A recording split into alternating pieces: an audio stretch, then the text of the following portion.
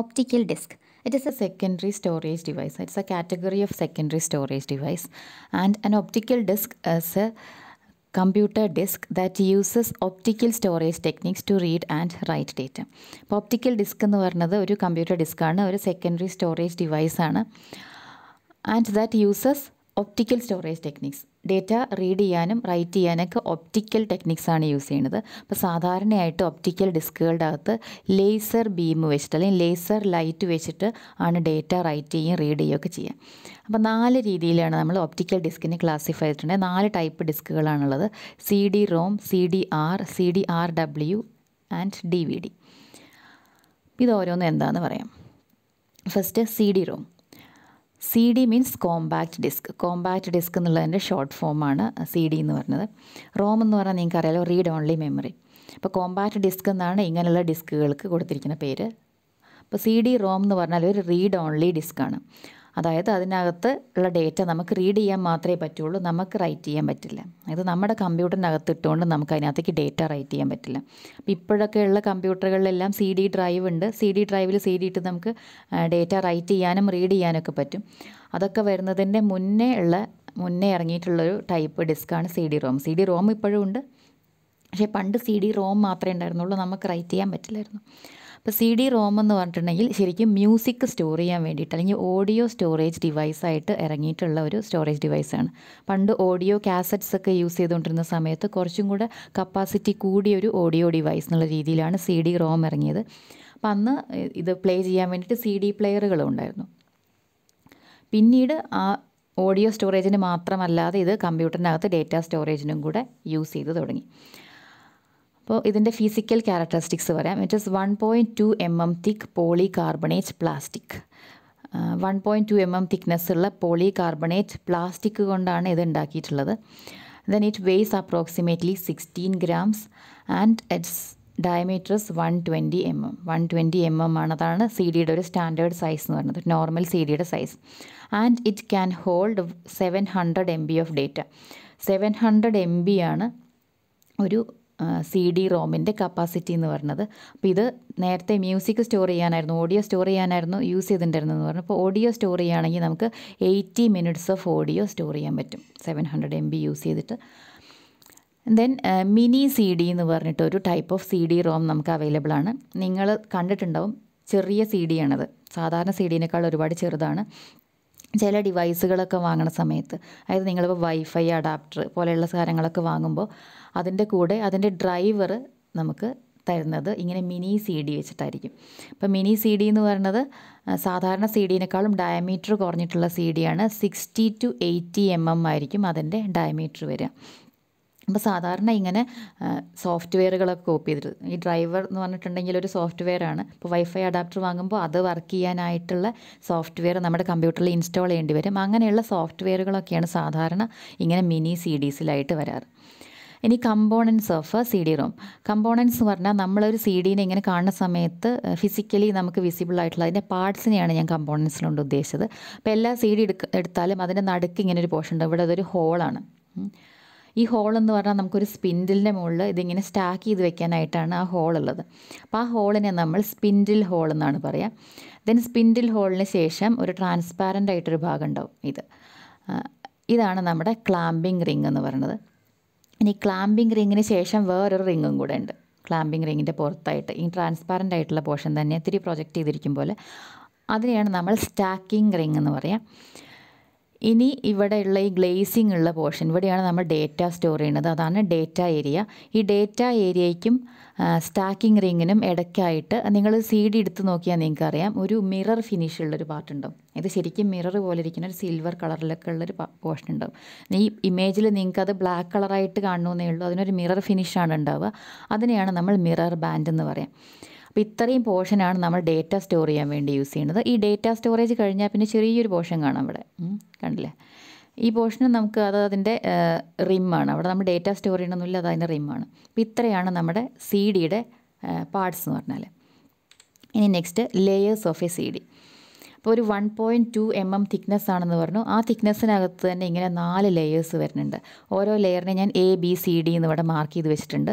ഓരോ ലെയറും എന്താണെന്ന് പറയാം. അപ്പോൾ അതിൻ്റെ bottom layer A, bottom layer എന്ന് പറഞ്ഞാൽ നമുക്കൊരു സി ഡി എടുക്കുന്ന സമയത്ത് സി ഡിയുടെ ഒരു സൈഡിൽ ഇങ്ങനെ ഇപ്പോൾ സി ഡി ഏതാണ് കമ്പനി അതൊക്കെ പ്രിൻ്റ് ചെയ്തിട്ടുണ്ടാകും, അതിൻ്റെ കപ്പാസിറ്റി എന്താണ്, എന്തെങ്കിലും ഡിസൈനൊക്കെ ഉണ്ടാവും. ആ പോർഷനാണ് കേട്ടോ ഈ ഡി എന്ന് പറയുന്നത്. അത് അതിൻ്റെ മുകളിൽ നമുക്ക് സി ഡിയുടെ മുകളിൽ വിസിബിളായിട്ട്. പിന്നെ നമുക്കൊരു ഷൈനിങ് ഉള്ള പോർഷനില്ലേ സി ഡിയുടെ താഴെ വശം, ആ ഭാഗമാണ് ഈ ലെയർ എ എന്ന് പറയുന്നത്. ഇനി ഇപ്പോൾ ലെയർ എ എന്താണെന്ന് നോക്കാം. It is A polycarbonate disk layer and has the data encoded by using lands and Pitt's. അപ്പോൾ ഈ താഴെയുള്ള ലെയർ എയിലാണ്, അതൊരു പോളികാർബണേറ്റ് ലെയറാണ്. അതിൻ്റെ മുകളിലാണ് നമ്മൾ ഡേറ്റ സ്റ്റോർ ചെയ്യുന്നത്. പിറ്റ്സ് ആൻഡ് ലാൻഡ്സ് ആയിട്ടാണ് സ്റ്റോർ ചെയ്യുക. അതെങ്ങനെയാണെന്നുള്ളത് പറയാം.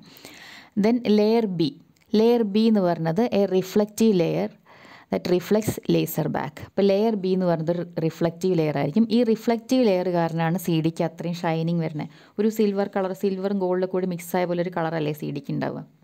ആ ഷൈനിങ് കൊടുക്കുന്നത് ഈ റിഫ്ലക്റ്റീവ് ലെയറാണ്. ആ റിഫ്ലക്റ്റീവ് ലെയറിൻ്റെ മുകളിൽ പോയിട്ട് ലേസർ ബീം റിഫ്ലക്റ്റ് ചെയ്യുക. അങ്ങനെയാണ് അതിൻ്റെ ഡേറ്റ റീഡ് ചെയ്യണതൊക്കെ. അപ്പോൾ അതെങ്ങനെയാണെന്നുള്ളത് നെക്സ്റ്റ് പറയാം. അപ്പോൾ ലേസർ ബീമിനെ റിഫ്ലക്റ്റ് ചെയ്യാൻ വേണ്ടിയിട്ടാണ് ഈ റിഫ്ലക്റ്റീവ് ലെയർ ഉള്ളത്. ദെൻ ലെയർ സി, റിഫ്ലക്റ്റീവ് ലെയറിൻ്റെ മുകളിൽ വരുന്നതാണ് layer C, A lacquer layer use to prevent oxidation. ഈ റിഫ്ലക്റ്റീവ് ലെയറിൻ്റെ അതൊരു മെറ്റാലിക് കോട്ടിംഗ് ഒക്കെ ആയിരിക്കും, അതിൻ്റെ ഓക്സിഡേഷൻ ഒഴിവാക്കാൻ വേണ്ടിയിട്ടുള്ളതാണ് lacquer layer. Then layer D, art work screen printed on the top of the disk. എന്തെങ്കിലും ആർട്ട് വർക്ക് ഈ സി ഡി എന്തിൻ്റെ, അപ്പോൾ ഒരു ഫിലിമിൻ്റെ ആണെങ്കിൽ ആ ഫിലിമിൻ്റെ പേരും ഇങ്ങനത്തെ കാര്യങ്ങൾ അങ്ങനെ ആയിരിക്കാം. അല്ലെങ്കിൽ ഒരു ബ്ലാങ്ക് സി ഡി റോമിൻ്റെ കേസിലല്ല, അല്ലാണ്ട് നോർമൽ റൈറ്റബിൾ സി ഡി ആണെങ്കിൽ ഒരു ബ്ലാങ്ക് ഡിസ്ക് വരുമ്പോൾ ആ ഡിസ്കിൻ്റെ കമ്പനി കപ്പാസിറ്റി ഒക്കെ ആയിരിക്കും എഴുതിയിട്ടുണ്ടാവുക. അപ്പോൾ അങ്ങനെ എന്തെങ്കിലും ഡിസൈൻസ് ഒക്കെ കൊടുക്കണമെന്നുണ്ടെങ്കിൽ ആ ആർട്ട് വർക്ക് കൊടുക്കുന്ന ഭാഗമാണ് ലെയർ ഡി എന്ന് പറയുന്നത്. ദെൻ ഇവിടെ ഒരു ഇത് വരച്ചിട്ടുണ്ട്, ലേസർ ബീം ഇ എന്ന് പറഞ്ഞ് മാർക്ക് ചെയ്തിട്ട് ഇവിടെ ഒരു പോർഷൻ ഉണ്ട്. ഇതിനകത്തുനിന്ന് ലേസർ ബീം മുകളിലേക്ക് പോകുന്നു, റിഫ്ലക്റ്റീവ് ലെയറിൽ പോയിട്ട് അത് റിഫ്ലക്റ്റ് ചെയ്ത് തിരിച്ച് ഇതേ ഡിവൈസിലേക്ക് തന്നെ വരുന്നു. So A laser beam reads the polycarbonate disk is reflected back and read by the player. അപ്പോൾ ഇതൊരു പ്ലെയറിനകത്ത് സി ഡി പ്ലെയറിൽ ഇട്ടിട്ടാണല്ലോ ഇത് റീഡ് ചെയ്യാം. അപ്പോൾ ഇത് റീഡ് ചെയ്യാൻ വേണ്ടിയിട്ട് സി ഡി പ്ലെയറിനകത്ത് ഇങ്ങനെ ഒരു പോർഷൻ ഉണ്ടാവും. ഈ പോർഷനകത്ത് അതെന്താണെന്ന് വെച്ചാൽ ലേസർ ബീമിനെ എജക്റ്റ് ചെയ്യുന്ന ഒരു പോർഷനായിരിക്കും.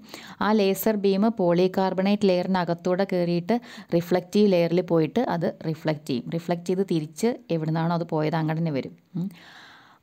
അത് സെൻസ് ചെയ്തിട്ടാണ് ഈ സി ഡിയുടെ അകത്ത് ഡേറ്റ റീഡ് ചെയ്യുക. അപ്പം ഇങ്ങനെയാണ് സി ഡിയുടെ അകത്ത് ലെയേഴ്സ് വർക്ക് ചെയ്യുന്നത്. ഇനി how data is recorded on a CD. So data are stored as a series of indentations known as bits. Data കുറേ പിറ്റുകളായിട്ടാണ് സി ഡിയുടെ അകത്ത് സ്റ്റോർ ചെയ്യുന്നത്. So encoded on A spiral track moulded in to the top of polycarbonate layer. Polycarbonate ലെയറിൻ്റെ മുകളിലാണ് data store ചെയ്യാന്ന് പറഞ്ഞു. അപ്പോൾ polycarbonate ലെയറിൽ ഈ ഡയഗ്രത്തിൽ കാണിച്ച പോലെ ഇങ്ങനെ ഒരു സ്പൈറൽ സ്ട്രക്ചറിലാണ് ഡേറ്റ ഉണ്ടാവുക. സ്പൈറൽ സ്ട്രക്ചറിലാണ് അതിൻ്റെ ട്രാക്ക്. നമ്മൾ മാഗ്നറ്റിക് ഡിസ്ക് ഒക്കെ പഠിച്ചപ്പോൾ കുറേ കോൺസെൻട്രിക് സർക്കിൾസ് ആയിട്ടായിരുന്നു ട്രാക്ക് എന്ന് പറഞ്ഞു. ഇവിടെ സ്പൈറൽ സ്ട്രക്ചറാണ് ട്രാക്കിനുള്ളത്. ഈ ട്രാക്കിൻ്റെ മുകളിൽ കൂടിയാണ് നമ്മൾ ഡേറ്റ റൈറ്റ് ചെയ്യുക. ആ ട്രാക്കിൻ്റെ ഒരു പോർഷൻ എൻലാർജ് ചെയ്ത് കാണിച്ചതാണിത്. അപ്പോൾ എൻലാർജ് ചെയ്തെടുത്ത് നോക്കുക, കുറേ ഇൻഡൻറ്റേഷൻസ് ഉണ്ട്. ഇൻഡൻറ്റേഷൻസ് എന്ന് പറഞ്ഞിട്ടുണ്ടെങ്കിൽ ഇങ്ങനെ സ്മൂത്തായി പോണ ഒരു സർഫസിൽ ഒരു പോർഷൻ ഇങ്ങനെ കുഴിഞ്ഞിട്ടിരിക്കുക. ഇതിനെയാണ് നമ്മൾ പിറ്റ് എന്ന് പറയാം. അപ്പോൾ നമുക്കൊരു ഡേറ്റ സ്റ്റോർ ചെയ്യണമെന്നുണ്ടെങ്കിൽ നമ്മളിങ്ങനെ പിറ്റ് ഉണ്ടാക്കിയിട്ടാണ് സ്റ്റോർ ചെയ്യുന്നത്. അപ്പോൾ പിറ്റ് ഉണ്ടാക്കും. പിറ്റില്ലാത്ത പോർഷനെ നമ്മൾ ലാൻഡ് എന്ന് പറയും. അതിൻ്റെ നോർമൽ ഹൈറ്റിലിരിക്കുന്ന സ്മൂത്തായിട്ടിരിക്കുന്ന ആ സർഫസിനെ ലാൻഡ് എന്ന് പറയും. അപ്പോൾ അവിടെ ഇങ്ങനെ പിറ്റ്സ് ഉണ്ടാക്കിയിട്ടാണ് ഡേറ്റ സ്റ്റോർ ചെയ്യുക. So the areas between Pitt's are called lands. അപ്പോൾ ഒരു പിറ്റിൻ്റെ സൈസ് എന്ന് പറഞ്ഞിട്ടുണ്ടെങ്കിൽ 100 nanometre deep and 500 nanometre wide. അതിന് ഡയമീറ്റർ എന്ന് പറഞ്ഞാൽ 500 നാനോമീറ്ററാണ്. ഡയമീറ്റർ അല്ല, അത് സർക്കുലർ ആണെങ്കിൽ ഡയമീറ്റർ എന്ന് പറയാം. അതിൻ്റെ വിത്ത് എന്ന് പറഞ്ഞാൽ 500 നാനോമീറ്റർ വരും. അതേസമയം 100 നാനോമീറ്ററാണ് ഡീപ്പ്. ഇത് 100, 500 എന്നൊക്കെ കേൾക്കുമ്പോൾ വലിയ സൈസായിട്ട് തോന്നും. പക്ഷേ നാനോമീറ്ററാണ്. നാനോമീറ്റർ എന്ന് പറഞ്ഞാൽ 1/10⁹ മീറ്ററാണ്. അപ്പോൾ അത്രയും ചെറുതാണ് ഈ ഓരോ പിറ്റ് എന്ന് പറയുന്നത്. അപ്പോൾ ഈ പിറ്റ് എന്ന് പറയുന്നത് വേണമെങ്കിൽ പിറ്റ് എന്ന് പറയുന്നത് 0 ആയിട്ട് എടുക്കുകയാണെങ്കിൽ ലാൻഡ് 1 ആയിരിക്കും. അങ്ങനത്തെ ഒരു രീതിയിലാണ് നമ്മൾ റൈറ്റ് ചെയ്യുക. അപ്പോൾ 0 വരുന്ന സമയത്ത് സ്ഥലങ്ങളിൽ മാത്രം റൈറ്റ് ചെയ്താൽ മതി, 1 വരുന്നിടത്ത് നമ്മൾ റൈറ്റ് ചെയ്യില്ല. ആ രീതിയിലായിരിക്കും അതിനകത്ത് ഡേറ്റ റൈറ്റ് ചെയ്യാം. ഇനി ഡേറ്റ റീഡ് ചെയ്യാനായിട്ട് അപ്പോൾ ഈ ഡേറ്റ റൈറ്റ് ചെയ്യാന്ന് പറഞ്ഞാൽ അതിന് പ്രത്യേക സർക്യൂട്ടറി വെച്ചിട്ട് തന്നെയാണ് ഈ പിറ്റ്സൊക്കെ ഉണ്ടാക്കണം കേട്ടോ. നമ്മുടെ കമ്പ്യൂട്ടറിനകത്ത് വെച്ചിട്ടല്ല, സാധാരണ കമ്പ്യൂട്ടറിനകത്ത് വെച്ചിട്ടല്ല ഡേറ്റ റൈറ്റ് ചെയ്യുന്നത്.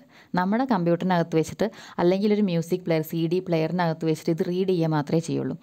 Then it uses 780 nanometre wave length semi conductor laser to read. അപ്പോൾ ഇത് റീഡ് ചെയ്യാനായിട്ട് 780 നാനോമീറ്റർ വേവ് ലെങ്ത് ഉള്ള ഒരു സെമി കണ്ടക്ടർ ലേസർ ബീമാണ് യൂസ് ചെയ്യുന്നത്. Then change in height between pits and lands causes difference in intensity of light reflected. അപ്പോൾ ഇതിൻ്റെ മുകളിൽ കുറേ പിറ്റ് ഉണ്ടെന്ന് പറഞ്ഞു. അപ്പോൾ ഇത് എങ്ങനെയാണ് റീഡ് ചെയ്യാന്ന് വെച്ചിട്ടുണ്ടെങ്കിൽ, നേരത്തെ നമ്മൾ ലെയേഴ്സിൽ കാണിച്ചല്ലോ, പോളികാർബണേറ്റ് ലെയറിൻ്റെ മുകളിലാണ് ഈ ട്രാക്ക് ഉള്ളത്, അതിൻ്റെ മുകളിൽ റിഫ്ലക്റ്റീവ് ലെയറും ഉണ്ട്. അപ്പോൾ ഈ പോളികാർബണേറ്റ് ലെയറിൻ്റെ അകത്തു കൂടെ ലേസർ പാസ് ചെയ്യും. അകത്തൂടെ പാസ് ചെയ്യാന്ന് പറഞ്ഞാൽ അപ്പോൾ പിറ്റിനകത്തൂടെയോ ലാൻഡിനകത്തൂടെയോ ആയിരിക്കും ആ ലേസർ പോവുക.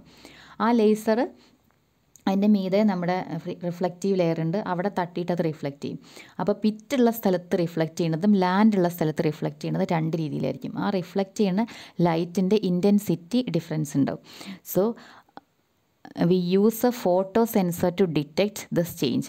എന്ത് ചേഞ്ച്? പിറ്റും ലാൻഡിലും രണ്ടിലും റിഫ്ലക്റ്റ് ചെയ്യണതിലെ ആ ഇൻറ്റൻസിറ്റി ചേഞ്ച് അത് മനസ്സിലാക്കാൻ വേണ്ടി ഒരു ഫോട്ടോ സെൻസർ യൂസ് ചെയ്യും. ഒരു ഫോട്ടോ ഡയോഡോ അങ്ങനെ എന്തെങ്കിലും ഡിവൈസ് ആയിരിക്കും, കമ്പോണൻ്റ് ആയിരിക്കും യൂസ് ചെയ്യുക. എന്നിട്ട് അത് ഡിറ്റക്റ്റ് ചെയ്തിട്ടാണ് അത് പിറ്റാണോ ലാൻഡാണോ എന്ന് മനസ്സിലാക്കുക.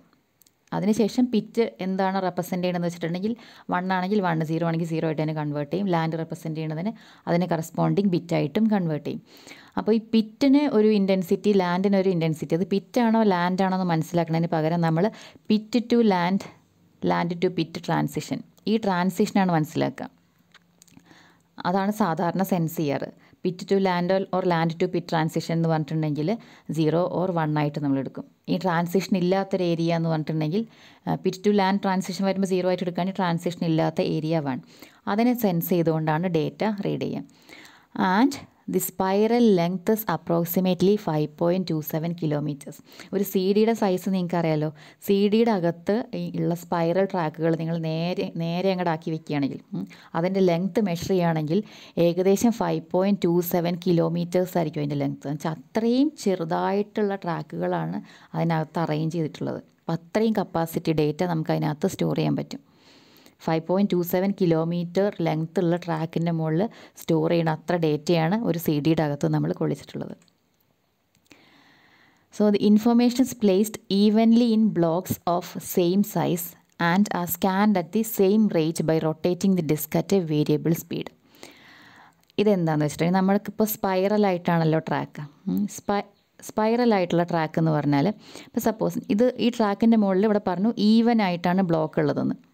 അതായത് ഇപ്പോൾ ഒരു ബ്ലോക്കിനകത്ത്, വെറുതെ ഒരു എക്സാമ്പിൾ എടുക്കുകയാണ്, ഒരു ബ്ലോക്കിനകത്ത് ഇപ്പോൾ ഒരു 10 ബിറ്റ് ഓർ ലാൻഡ്, അതായത് 10 ബിറ്റ്സ് സ്റ്റോർ ചെയ്യാൻ പറ്റിയതാണ് ഒരു ബ്ലോക്ക് എന്ന് വിചാരിക്കുക. അത്ര ചെറുതായിരിക്കില്ല ഒരു ബ്ലോക്ക്, ഞാനൊരു എക്സാമ്പിൾ പറയുകയാണ്.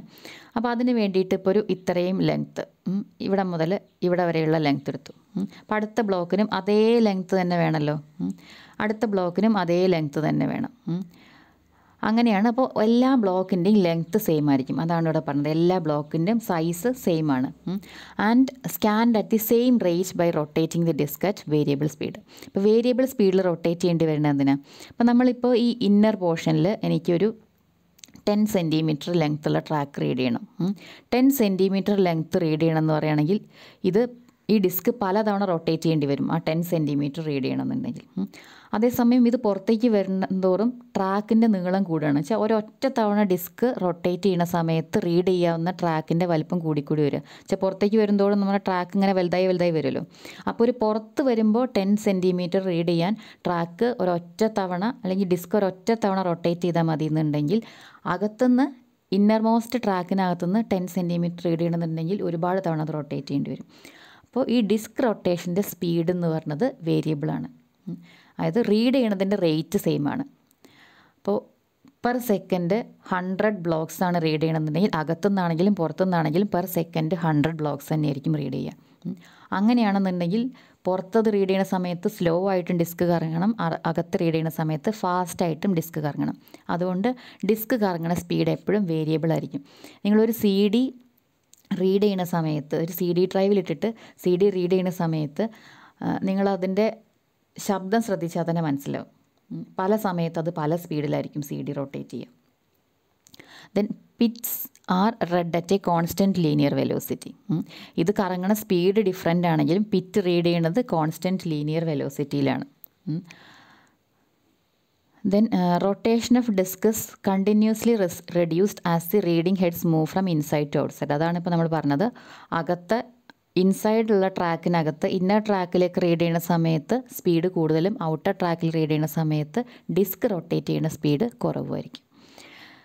And it is appropriate for distribution of large amount of data to a large number of users.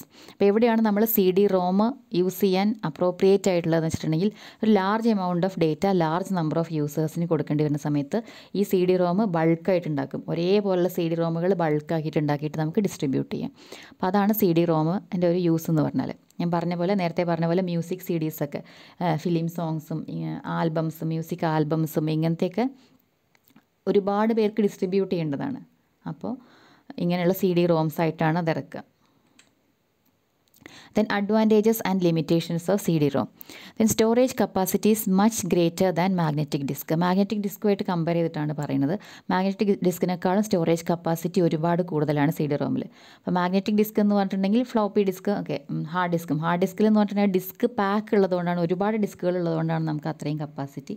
Single disk എന്ന് പറയുമ്പോൾ ഒരു മാഗ്നറ്റിക് ഡിസ്കിനേക്കാളും കൂടുതൽ ഒരു ഒപ്റ്റിക്കൽ ഡിസ്കിനകത്ത് സ്റ്റോർ ചെയ്യാൻ പറ്റും. Then information stored can be mass replicated ഇൻഎക്സ്പെൻസീവ്ലി. Mass replicate ചെയ്യാന്ന് പറഞ്ഞിട്ടുണ്ടെങ്കിൽ നമുക്ക് അതിൻ്റെ ഒരുപാട് കോപ്പീസ് വലിയ എക്സ്പെൻസ് ഇല്ലാണ്ട് ഉണ്ടാക്കാൻ പറ്റും. അതേസമയം മാഗ്നറ്റിക് ഡിസ്ക് ആണെങ്കിൽ ഒരു ഡിസ്കിൻ്റെ കോപ്പി ഉണ്ടാക്കണം എന്ന് പറഞ്ഞാൽ അതൊരു ഡിസ്ക് ഡ്രൈവിലിട്ട് അവിടുന്ന് ഒരു കോപ്പി എടുത്ത് വേറെ ഡിസ്ക് ഡ്രൈവിലേക്ക് നമ്മളതിന് പേസ്റ്റ് ചെയ്യണം. ഓരോ ഡിസ്കിലേക്ക് പേസ്റ്റ് ചെയ്യണമെങ്കിലും സെപ്പറേറ്റ് ആയിട്ട് തന്നെ നമ്മളതിൻ്റെ കോപ്പി പേസ്റ്റ് ചെയ്തുകൊണ്ടിരിക്കണം. അതേ സമയത്ത് ഇത് മാസ് റെപ്ലിക്കേഷൻ പോസിബിളാണ്. പക്ഷേ ഇത് മാനുഫാക്ചർ ചെയ്യുന്ന സമയത്ത് തന്നെ അത് കോപ്പി ആയിട്ടാണ് മാനുഫാക്ചർ ചെയ്ത് വരിക. Then optical disk is removable allowing to use it as backup storage. Optical disk എന്ന് പറഞ്ഞാൽ റിമൂവബിൾ ആണ്. ഇത് CD എന്ന് പറഞ്ഞിട്ടുണ്ടെങ്കിൽ നമ്മൾ കമ്പ്യൂട്ടറിനകത്ത് എപ്പോഴും ഹാർഡ് ഡിസ്ക് പോലെ ഇരിക്കുകയല്ല, നമുക്ക് CD അതിനകത്ത് ഇട്ടിട്ട് അത് റിമൂവ് ചെയ്ത് സൂക്ഷിക്കാവുന്നൊരു സംഭവമാണ്. അപ്പോൾ റിമൂവബിൾ ആയതുകൊണ്ട് തന്നെ നമുക്ക് കമ്പ്യൂട്ടറിൻ്റെ ബാക്കപ്പ് സ്റ്റോറേജ് ആയിട്ട് യൂസ് ചെയ്യാം. ഇത് ഈ ഒരു അഡ്വാൻറ്റേജ് ഇവിടെ പറയുന്നത് CD-ROMൻ്റെ അല്ല കേട്ടോ, CD-യുടെ അഡ്വാൻറ്റേജ് ആയിട്ട് കൺസിഡർ ചെയ്താൽ മതി, അല്ലെങ്കിൽ ഒപ്റ്റിക്കൽ ഡിസ്കിൻ്റെ അഡ്വാൻറ്റേജ് ആയിട്ട് കൺസിഡർ ചെയ്താൽ മതി. കാരണം എന്താ വെച്ചാൽ ബാക്കപ്പ് സ്റ്റോറേജിന് വേണ്ടിയിട്ട് നമുക്ക് കമ്പ്യൂട്ടറിനകത്തിട്ട് റൈറ്റ് ചെയ്യാൻ പറ്റിയതല്ല CD-ROM. അതേസമയം റൈറ്റ് ചെയ്യാവുന്ന CDs ഉണ്ട്, അത് നമുക്ക് ബാക്കപ്പ് സ്റ്റോറേജ് ആയിട്ട് യൂസ് ചെയ്യും.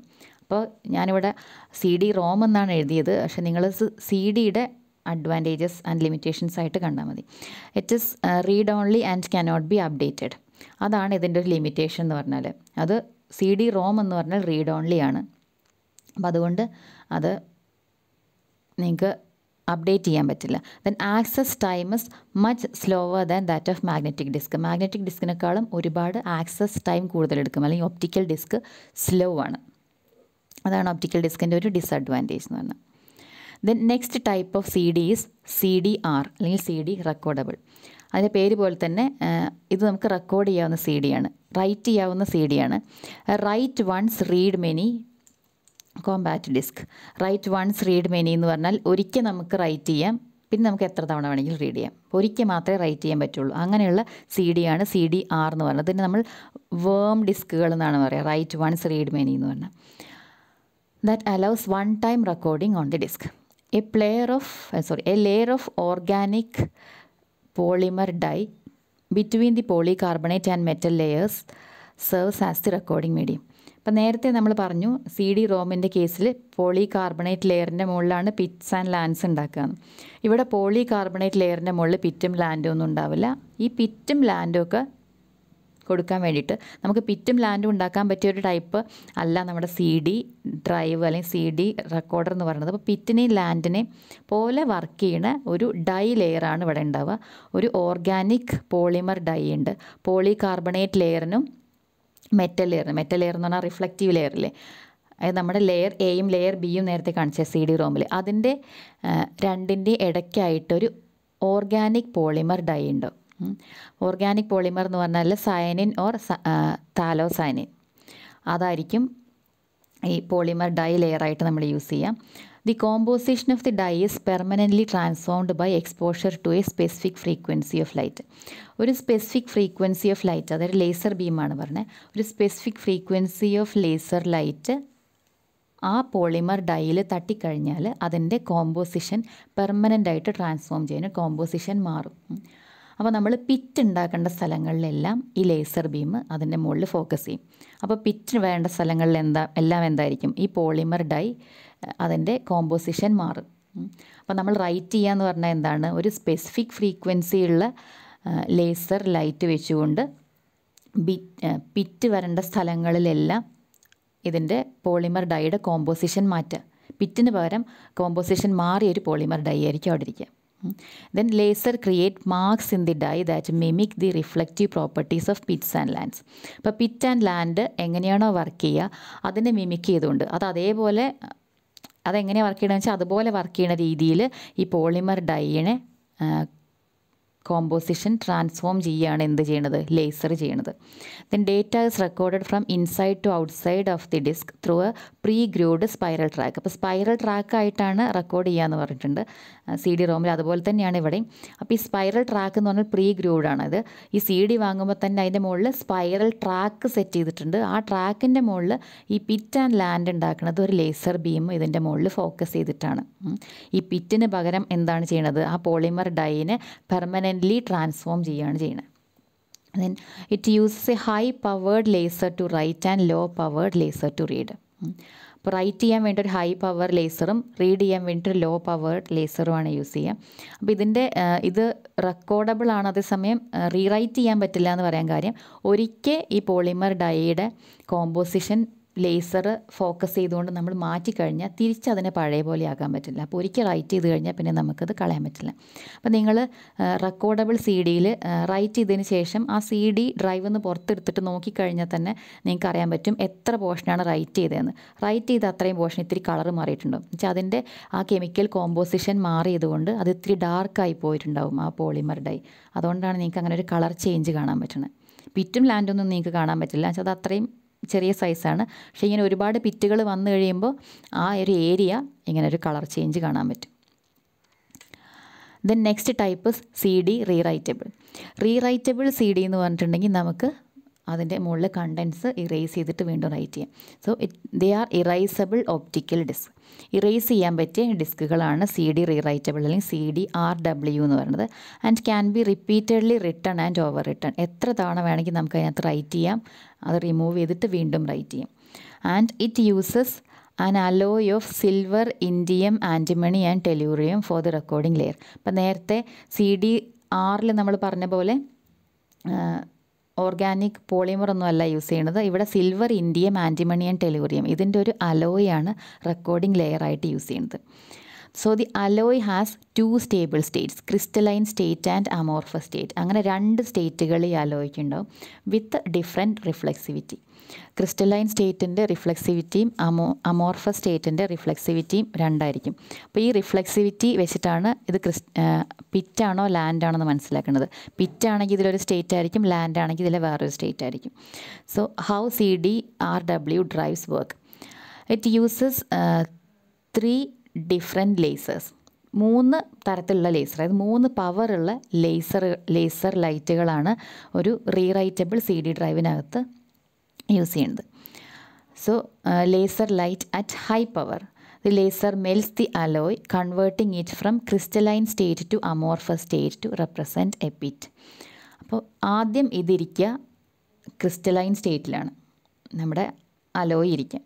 ആ ക്രിസ്റ്റലൈൻ സ്റ്റേറ്റിനെ അമോർഫസ് സ്റ്റേറ്റ് ആക്കിയിട്ടാണ് ഇതിനകത്തേക്ക് ഡേറ്റ റൈറ്റ് ചെയ്യുന്നത്. ഡേറ്റ റൈറ്റ് ചെയ്യാന്ന് പറഞ്ഞാൽ കുറേ പിറ്റ്സ് ഉണ്ടാക്കുകയാണല്ലോ ചെയ്യുക. ഈ പിറ്റ്സിന് പകരം എന്താ ചെയ്യുകയെന്ന് വെച്ചിട്ടുണ്ടെങ്കിൽ ഇവിടെ ക്രിസ്റ്റലൈൻ സ്റ്റേറ്റിനെ ഒരു ഹൈ പവർ ലേസർ ബീം കടത്തി വിട്ടിട്ട് അതിനെ അമോർഫസ് സ്റ്റേറ്റിലേക്ക് കൺവേർട്ട് ചെയ്യും. അപ്പോൾ ഒരു അലോയ് ലെയറിലെ ഒരു പോർഷൻ അമോർഫസ് ആയിട്ടാണ് ഇരിക്കുന്നതെന്ന് പറഞ്ഞാൽ അതൊരു പിറ്റാണ്. Then medium പവറിലുള്ള laser beam that melts the alloy and reforms its natural crystalline state to become a land again. അപ്പോൾ ആദ്യം ക്രിസ്റ്റലൈൻ സ്റ്റേറ്റിലിരുന്നതിനെ അമോർഫസ് സ്റ്റേറ്റിലേക്കാക്കാൻ നമ്മൾ ഹൈ പവർ യൂസ് ചെയ്യും. ഇനി അമോർഫസിനെ തിരിച്ച് ക്രിസ്റ്റലൈൻ സ്റ്റേറ്റിലേക്ക് കൊണ്ടുവരണം എന്നുണ്ടെങ്കിൽ നമ്മളൊരു മീഡിയം പവർ ലേസറാണ് യൂസ് ചെയ്യും. അതായത് റൈറ്റ് ചെയ്ത കണ്ടൻസിനെ റിമൂവ് ചെയ്യാൻ വേണ്ടി നമ്മൾ മീഡിയം പവർ ലേസർ യൂസ് ചെയ്യും. Then at low power the state of the material is sensed for reading. അപ്പോൾ ലോ പവർ ലേസറാണ് യൂസ് ചെയ്യണമെന്നുണ്ടെങ്കിൽ അവിടെ ഒരു ഫേസ് ട്രാൻസിഷൻ ഇല്ല. അതായത് ക്രിസ്റ്റലൈൻ ടു അമോർഫസ് അല്ലെങ്കിൽ അമോർഫസ് ടു ക്രിസ്റ്റലൈൻ ഫേസ് ട്രാൻസിഷനൊന്നും സംഭവിക്കുന്നില്ല. അതിന് പകരം അത് ക്രിസ്റ്റലൈൻ സ്റ്റേറ്റിലാണോ അമോർഫസ് സ്റ്റേറ്റിലാണോ ഇരിക്കുന്നത് സെൻസ് ചെയ്യാൻ മാത്രമേ ലോ പവർ ലേസറിനെ ഉപയോഗിക്കാൻ പറ്റുള്ളൂ. അപ്പോൾ അതുകൊണ്ട് റീഡ് ചെയ്യാനായിട്ട് നമ്മൾ എന്താണ് യൂസ് ചെയ്യുക? Low power. ഇപ്പോൾ 3 പവറുള്ള ലേസറാണ് യൂസ് ചെയ്യുക. ഹൈ പവർ എന്ന് പറഞ്ഞാൽ റൈറ്റ് ചെയ്യാൻ, മീഡിയം പവർ എന്ന് പറഞ്ഞാൽ ഇറേസ് ചെയ്യാൻ, ലോ പവർ എന്ന് പറഞ്ഞാൽ റീഡ് ചെയ്യാൻ. ഇങ്ങനെ 3 തരം ലേസർ ലൈറ്റുകളായിരിക്കും ഒരു rewritable CD-യുടെ ഡ്രൈവിനകത്തുണ്ടാവുക. Then next type of optical discuss DVD means digital versatile disk. അങ്ങനെയാണ് ഇപ്പോൾ അതിൻ്റെ പേര്. പക്ഷേ പണ്ടത് ഡിജിറ്റൽ വീഡിയോ ഡിസ്ക് എന്നായിരുന്നു നമ്മൾ പറയാറ്. കാരണം എന്താണെന്ന് വെച്ചാൽ ഇത് വീഡിയോ സ്റ്റോറേജിന് വേണ്ടിയിട്ട് ഉണ്ടാക്കിയിട്ടുള്ള ഒരു ടൈപ്പ് ഓഫ് ഡിസ്ക് ആയിരുന്നു. അതായത് മൂവീസൊക്കെ സ്റ്റോർ ചെയ്യാനായിട്ട് ഒരു CD ഉപയോഗിക്കുകയാണെങ്കിൽ ഒരു മൂവി കംപ്ലീറ്റ് ആയിട്ട് ഒരു CD-യിൽ അല്ലെങ്കിൽ CD-ROM-ൽ നമുക്ക് സ്റ്റോർ ചെയ്യാൻ പറ്റില്ല. അപ്പോൾ ഒരു മൂവിയുടെ CD എന്ന് പറഞ്ഞിട്ടുണ്ടെങ്കിൽ 2 CD ഒക്കെ ഉണ്ടാവും. അപ്പോൾ അതിൻ്റെ പകരം ഒറ്റ ഡിസ്കിനകത്ത് നമുക്ക് മുഴുവൻ മൂവി കൊള്ളിക്കാൻ വേണ്ടിയിട്ട് കുറച്ചും കൂടെ കപ്പാസിറ്റി കൂടിയ ഡിസ്കുകൾ കൊണ്ടുവന്നു. അതാണ് DVD എന്ന് പറയുന്നത്. അപ്പോൾ ഡിജിറ്റൽ വീഡിയോ ഡിസ്ക് എന്ന് പറഞ്ഞിട്ട് ഇത് വന്നു. പിന്നെ അതിൻ്റെ പേര് ഡിജിറ്റൽ വേഴ്സറ്റൈൽ ഡിസ്ക് എന്നായിട്ട് മാറ്റി. അപ്പോൾ എന്താണ് CD-യും DVD-യും തമ്മിലുള്ള വ്യത്യാസം? എങ്ങനെയാണ് DVD-യിൽ കൂടുതൽ ഡേറ്റ സ്റ്റോർ ചെയ്യാൻ പറ്റുന്നത്? അതാണ് പറയാൻ പോകുന്നത്. DVD has smaller Pitt's than CD. CD-നെക്കാളും size കുറവാണ് പിറ്റ്. അപ്പോൾ പിറ്റിൻ്റെ സൈസ് കുറവാന്ന് പറഞ്ഞാൽ ഒരു യൂണിറ്റ് സ്പേസിൽ കൂടുതൽ പിറ്റുകൾ നമുക്ക് അക്കോമഡേറ്റ് ചെയ്യാൻ പറ്റും. അതായത് കൂടുതൽ പിറ്റുകൾ അക്കോമഡേറ്റ് ചെയ്യാൻ പറ്റും എന്ന് പറഞ്ഞാൽ കൂടുതൽ ഡേറ്റ സ്റ്റോർ ചെയ്യാൻ പറ്റും. ദെൻ ടൈറ്റർ സ്പൈറൽ എന്ന് പറഞ്ഞാൽ ഈ സ്പൈറൽ എന്ന് പറഞ്ഞിട്ടുണ്ടെങ്കിൽ സ്പൈറൽ ട്രാക്കാണല്ലോ. ഈ ട്രാക്ക് 2 ട്രാക്കിൻ്റെ ഇടയ്ക്കുള്ള സ്പേസ് കുറവാണ്. സ്പേസ് കുറവാന്ന് പറഞ്ഞാൽ നമുക്ക് കൂടുതൽ ട്രാക്ക് നമുക്ക് കൂടുതൽ ലെങ്ത് ഉള്ള ട്രാക്ക് നമുക്ക് അതിനകത്ത് അക്കോമഡേറ്റ് ചെയ്യാൻ പറ്റും. And it uses red laser എന്ന് പറഞ്ഞിട്ടുണ്ടെങ്കിൽ അതിൻ്റെ വേവ് ലെങ്ത് 0.65 മൈക്രോൺസ് ആണ്. 0.65 മൈക്രോൺസ് വേവ് ലെങ്ത് ഉള്ള ലേസർ ഉപയോഗിക്കുന്ന സമയത്ത് കുറച്ചും കൂടെ ചെറിയ പിറ്റുകൾ നമുക്ക് ഐഡൻറ്റിഫൈ ചെയ്യാൻ പറ്റും. അതായത് റെഡ് ലേസറാണ് ഇവിടെ ഉപയോഗിക്കുന്നത്. അതേസമയം CD-യിലാണെങ്കിൽ നിയർ ഇൻഫ്രാറെഡ് ലേസറുകളായിരുന്നു യൂസ് ചെയ്തിട്ടുണ്ടായിരുന്നത്. Then capacity is raised to more than 25 times of CD-നെക്കാളും 25 times വരെ DVD-ക്ക് കപ്പാസിറ്റി ഉണ്ട്. പലതരം DVD-കളുണ്ട്. അതിൽ ഏറ്റവും കപ്പാസിറ്റി കൂടി DVD എന്ന് പറഞ്ഞിട്ടുണ്ടെങ്കിൽ 25 ടൈംസ് CD-നെക്കാളും കപ്പാസിറ്റി കൂടുതലാണ്. Then different variations of DVD എന്ന് പറഞ്ഞാൽ DVD-ROM, DVD-R, DVD-RW എന്ന് പറഞ്ഞിട്ട് നമ്മൾ CD-യുടെ വേരിയേഷൻസ് പറഞ്ഞ പോലെ DVD-ക്കും വേരിയേഷൻസ് ഉണ്ട്. And DVD is available in 4 different formats. 4 ഫോർമാറ്റുകളിൽ available ആണ്. ഇത് സിംഗിൾ സൈഡഡ് DVDs ഉണ്ട്, ഡബിൾ സൈഡഡ് DVDs ഉണ്ട്. സിംഗിൾ സൈഡഡ് DVD തന്നെ സിംഗിൾ ലെയറും ഡ്യുവൽ ലെയറും ഉണ്ട്. ഡബിൾ സൈഡഡ് DVD-യും സിംഗിൾ ലെയറും ഡ്യുവൽ ലെയറും ഉണ്ട്. അപ്പോൾ single sided dual layer, double sided single layer, double sided dual layer. ഇങ്ങനെ 4 രീതിയിലാണ് DVD അവൈലബിൾ ആയിട്ടുള്ളത്. അപ്പോൾ ലെയറിൻ്റെ എണ്ണം കൂടുന്ന സമയത്ത് കപ്പാസിറ്റി കൂടും. സിംഗിൾ സിംഗിൾ ലെയർ ആണെങ്കിൽ 4.75 GB ആണ്. അതിന് ഡ്യുവൽ ലെയർ വരുന്ന സമയത്ത് 8.5 GB വരും. അതായത് സിംഗിൾ ലെയറിൻ്റെ ഇരട്ടിയല്ല ഡ്യുവൽ ലെയർ വരുന്നത്. ഡ്യുവൽ ലെയർ വരുമ്പോൾ അതിൻ്റെ രണ്ടാമത്തെ ലെയറിന് ഫസ്റ്റ് ലെയറിനേക്കാൾ ഇത്തിരി കപ്പാസിറ്റി കുറവായിരിക്കും. അതുകൊണ്ടാണ് അതിൻ്റെ ഇരട്ടി വരാത്തത്. അതുപോലെ ഡബിൾ സൈഡഡ് സിംഗിൾ ലെയർ എന്ന് പറയുമ്പോൾ അത് 9.4 GB ആണ്. ഡബിൾ സൈഡഡ് ഡ്യുവൽ ലെയർ എന്ന് പറയുമ്പോൾ 17 GB ആണ് വരിക. അപ്പോൾ എന്താണ് ഈ ഡബിൾ സൈഡഡ് ആൻഡ് സിംഗിൾ സൈഡഡും എന്താണ് സിംഗിൾ ലെയറും ഡ്യുവൽ ലെയറും നോക്കുക. So the dual layering technology has A reflective layer at the bottom topped with a semi reflective layer. അപ്പോൾ നമുക്കിവിടെ 2 ലെയർ ഉണ്ടാക്കുമെന്ന് മനസ്സിലാക്കുക. ഫസ്റ്റ് ലെയറിൽ പിറ്റ് ആൻഡ് ലാൻഡുള്ള ലെയർ ഉണ്ട്. അതിൻ്റെ മുകളിൽ വേറൊരു ലെയറും കൂടെ ഉണ്ട്. ഇങ്ങനെയായിരിക്കും ഡ്യുവൽ ലെയറിംഗ് ഉണ്ടാവുക. Depending on wear the laser is focused it bounces of one layer or the other. അതായത് 2 ലെയർ ഉണ്ടെന്ന് പറഞ്ഞു. അപ്പോൾ ഏത് ലെയറിലേക്കാണ് ലേസർ ഫോക്കസ് ചെയ്യണമെന്നനുസരിച്ചിട്ട് ഏത് ലെയറിലെ ഡേറ്റയാണ് റീഡ് ചെയ്യുക റൈറ്റ് ചെയ്യുക എന്നുള്ളത് തീരുമാനിക്കുന്നത്. അപ്പോൾ ലേസറിനെ നമുക്ക് ഈ ലെയറിൽ വേണമെങ്കിൽ ഫോക്കസ് ചെയ്യിക്കാം, അല്ലെങ്കിൽ ഇവിടെ വേണമെങ്കിൽ focus ചെയ്യിക്കാം. Then capacity of lower layer is slightly smaller than that of upper layer because the lower layer needs slightly larger pits and lands to read reliably. അതായത് ലോവർ ലെയറിൻ്റെ കപ്പാസിറ്റി അപ്പർ ലെയറിനേക്കാളും ഇത്തിരി കുറവായിരിക്കും. കാരണം lower ലെയറിലെ pit and ലാൻഡിൻ്റെ size ഇത്തിരി കൂടുതലായിരിക്കും. ഇത് രണ്ടും different ആയിട്ട് read ചെയ്യാൻ പറ്റാൻ വേണ്ടിയിട്ടാണ് അങ്ങനെ കൊടുത്തിട്ടുള്ളത്.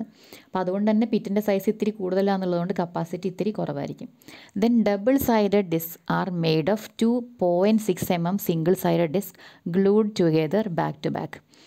അപ്പോൾ ലെയറിംഗ് എന്ന് പറഞ്ഞിട്ടുണ്ടെങ്കിൽ ആ ഡേറ്റ റൈറ്റ് ചെയ്യുന്നതിന് 2 ലെയറാണ്. അതേസമയം ഡബിൾ സൈഡഡ് എന്ന് പറഞ്ഞിട്ടുണ്ടെങ്കിൽ സാധാരണ ഒരു DVD എടുക്കുകയാണെങ്കിൽ അതിൻ്റെ ഒരു സൈഡിൽ മാത്രമേ ഡേറ്റ റൈറ്റ് ചെയ്യുള്ളൂ. ഇത് 2 സൈഡിലും റൈറ്റ് ചെയ്യാൻ പറ്റും. ഇപ്പോൾ 2 സൈഡിലും റൈറ്റ് ചെയ്യാൻ പറ്റാൻ വേണ്ടി എന്താ ചെയ്യുകയെന്ന് വെച്ചിട്ടുണ്ടെങ്കിൽ സാധാരണ ഒരു DVDയുടെ അല്ലെങ്കിൽ CDയുടെ തിക്നെസ് എന്ന് പറഞ്ഞാൽ 1.2 mm ആണെന്ന് പറഞ്ഞു. അതിന് പകരം ഇവിടെ 0.6 mm തിക്നെസ് ഉള്ള 2 ഡിസ്കുകൾ കൂട്ടി ഒട്ടിക്കുകയാണ് ചെയ്യുക. അതായത് അതിൻ്റെ നേരത്തെ നമ്മൾ 4 ലെയർ പറഞ്ഞപ്പോൾ അതിൻ്റെ 4ാമത്തെ ലെയർ പറഞ്ഞിരുന്നില്ലേ, ഒരു ആർട്ട് വർക്കൊക്കെ ഉള്ള ലെയറാണ്. അങ്ങനത്തെ ലെയറൊന്നും ഇവിടെ ഉണ്ടാവില്ല. അതിന് പകരം ആർട്ട് വർക്ക് വരുന്ന ഭാഗത്ത് മറ്റേ CDയുടെയും ടോപ്പ് ലെയർ ഒട്ടിക്കും, അങ്ങോട്ടും ഇങ്ങോട്ടും ഒട്ടിക്കും. അങ്ങനെ അതായത് 2 സൈഡും റൈറ്റ് ചെയ്യാൻ പറ്റിയ സൈഡുകളായിരിക്കും. അപ്പോൾ 0.6 mm ഉള്ള 2 എണ്ണം ഒട്ടിച്ച് കഴിഞ്ഞാൽ 1.2 mm ഉള്ള സാധാ ഡിസ്കിൻ്റെ തിക്നെസ്സിൽ തന്നെയുള്ളൊരു ഡിസ്കായിട്ട് നമുക്ക് കിട്ടും, 2 സൈഡിലും റൈറ്റ് ചെയ്യാവുന്ന. അപ്പോൾ ഇത്രയാണ് ഒപ്റ്റിക്കൽ ഡിസ്കിൻ്റെ ഒരു ഓവർവ്യൂ എന്ന് പറഞ്ഞത്.